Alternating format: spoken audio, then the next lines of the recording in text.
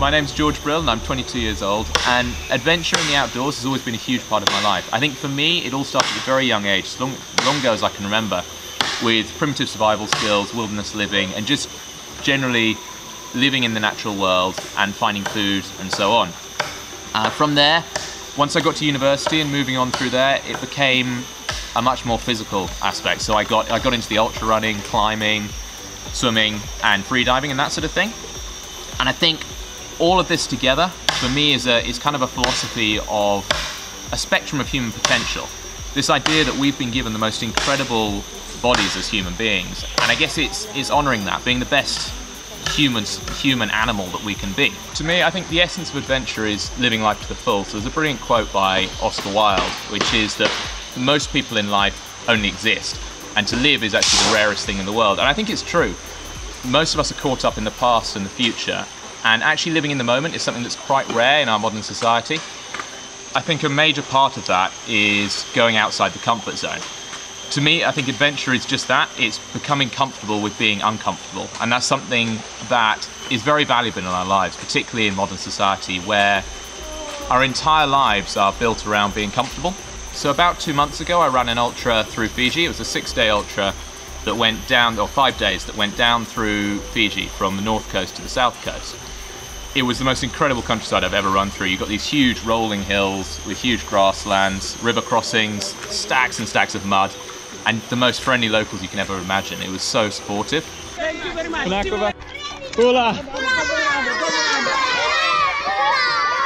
But it was very different from running in the UK. It was absolutely brutal. The heat, and then the constant humidity, and getting on enough salt was very difficult in terms of hydration.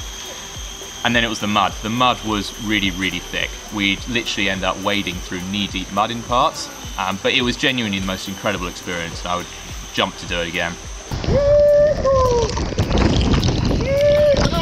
In terms of planning for something like the ultra in Fiji, obviously there's the obvious stuff you can do, like looking at maps, elevation profiles, and that sort of stuff of the run. That was difficult in this case because there wasn't a lot given to us beforehand.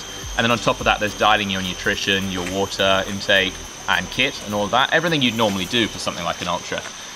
But ultimately, there's so much that can go wrong. All you can really do is prepare for what you can prepare for, and then be prepared for what you can't prepare for, essentially. So be prepared for anything to happen. And I think, again, that's what makes adventure memorable for me. Having things that go wrong and having to overcome that is what makes the experience. And I think there was a lot of that in Fiji, and ultimately that's what makes it memorable. So since then, I actually went into the interior of Fiji again. I went in just with a backpack and went and spent a week with an indigenous group in there. It was a very interesting situation. Turned out I was the first white visitor to ever actually go there, and it was really interesting. It changed a lot of my preconceptions as to how hunter-gatherers were. And I mean, these weren't full hunter-gatherers, they were hunter-horticulturalists, but a lot of what I believed was challenged by that, and it showed me the reality of living in that sort of existence. Since then, I then headed on to Bali, where I spent 2 months freediving, learning to freedive, which was an incredible experience. Diving on the wrecks, which is the most beautiful thing.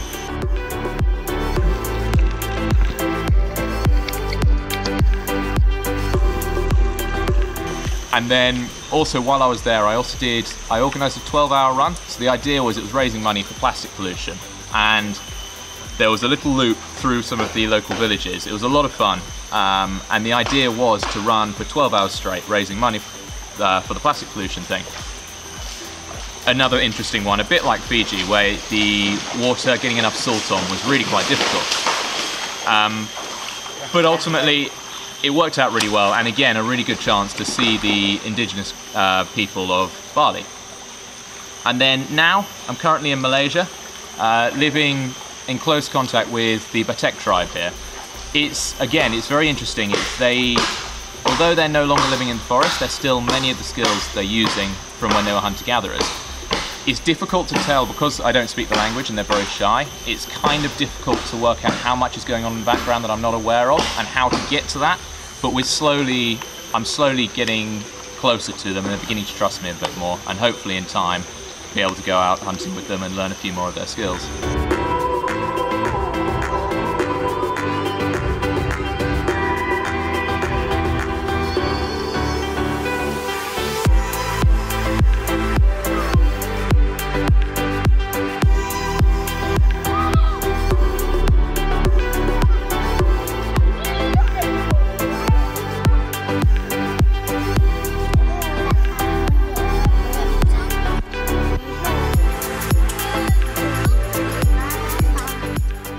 So in terms of advice for anyone else planning an adventure in a foreign country, I think it's really common sense. So you've got to obviously look at the process of whatever you're planning on doing and see where there might be potential issues. What really helped me was if you can get people, make some friends in the place you're going and get people on your side, find a reason for it to be relevant to them. So for example, when I did the 12-hour run in Bali, by raising money for plastic pollution there, it's a reason that the local restaurants wanted to get involved and therefore give me food for the run and so on.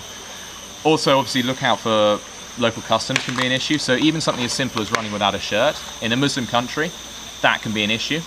Likewise, dangerous animals might not be obvious. The guard dogs in Bali were an issue as I ran past. I had to really watch out for that. So just think through it and think about where there might be potential issues and work it out as it goes. But ultimately, embrace what the situation is, and that's all part of it. There's going to be issues. There's going to be local things that are different to back at home, and where they might cause potential issues. But don't look at it as an issue. Look at it as part of the adventure and embrace it. If I had to live somewhere else other than England and stay somewhere else for the rest of my life, I genuinely don't know where I would pick. I think my time in Costa Rica a few years ago, absolutely loved it there on the jungle coast. Really remote. You've got the jungle, you've got the sea. It's just an incredible place. Also love the Alps, Chamonix, and all the running around there is just incredible. Australia, only been through very briefly, but there's so much potential there. I'd love to go and see that all in a bit more detail. And then there's plenty of places I haven't been that I'm sure would be way up there. So America, never been to America, and there are so many places there I'd love to go and explore. But ultimately, I wouldn't be able to pick between countries, and I think the thing about adventure, it's much more down to, rather than what and where it is, it's what it means personally to you. And I think an important factor is that you can have an adventure is everywhere. It's about thinking differently and finding something that personally resonates with you and the memories that creates.